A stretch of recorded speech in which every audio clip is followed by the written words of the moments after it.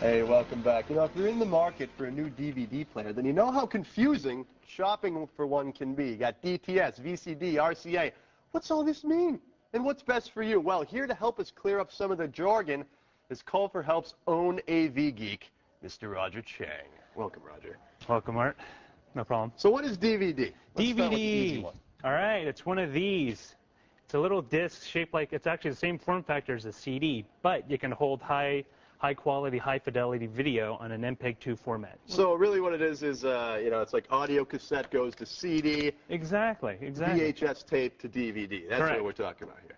Now, when you go into a store, one of the things that you're inundated by is basically all these jargon words. For example, when you go into a store, the first thing is like, ooh, it does component color, it does S-video. What does it all mean? Yeah, what do all those things? These are all the connections, the way you hook it up to your TV or receiver, right? For example, let's look at the back of this Samsung DVD player, and you'll notice all these little connectors in the back. Now, these are what they call RCA jacks. Mm-hmm. Now, there's three ways to connect video from a DVD into your TV. The most popular, most common is through this yellow connector, which they call composite. That's on most TVs. Yes, this is a base level video connector. It gives you, everything you want. It's not that high in clarity compared with the other connections, but everyone has it. What's the next one up? Next one is what they call S-video. S-video. It's kind of hard to see here, but it's this little black portion of the DVD player. What it does is it splits the color and the brightness signal of the video, allowing you to get a clearer and sharper picture. The caveat is that you have to have a TV with an S-video connection in it in order to take advantage of it. If you don't have one, it doesn't do anything for you.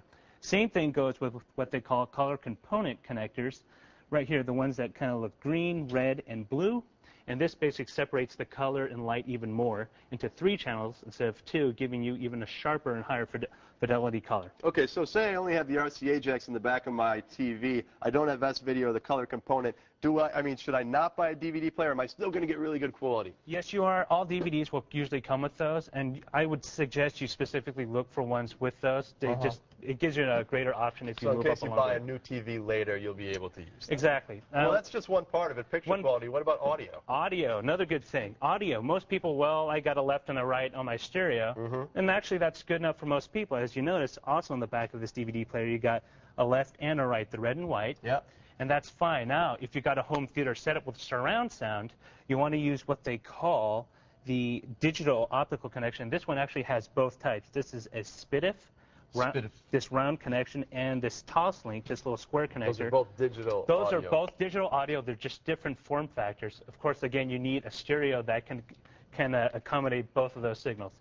There's people have a confusion about Dolby Digital, DTS, and THX. First, Dolby Digital and DTS are both surround sound audio technologies. These are like the sound coming from 5 different places. Yes, 5.1 Dolby Digital. This is Dolby's version of surround sound. Okay. DTS, Digital Theater Surround Sound, is a competitor or competing standard to that. It offers the same type of technology, offers the same types of sound, but it's just a different way and a different manufacturer that produces it. I would suggest you get a DVD player with both, so again, you have both options open. THX is not an audio technology, but is a certification. This is what George Lucas, if he puts the THX stamp on it, it's a stamp of approval. It's like USDA choice on a side of beef, same thing. It just means it meets a certain limitation.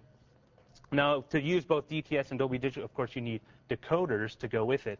And most DVD players do not come with them, so it doesn't matter if you find one. If you find one within it that's good at a good price, you might want to consider getting it, but other than that, it's fine just the way it is. All right. Well, I know a lot of people are probably going to be shopping for a DVD player this holiday season, as they did last year, and then we sort of blew through all these terms very quickly because we didn't have much time. But Roger has written a wonderful article on our website at techtv.com/call-for-help, which is going to clear up all of these jargon terms to help you when you're shopping for your DVD player.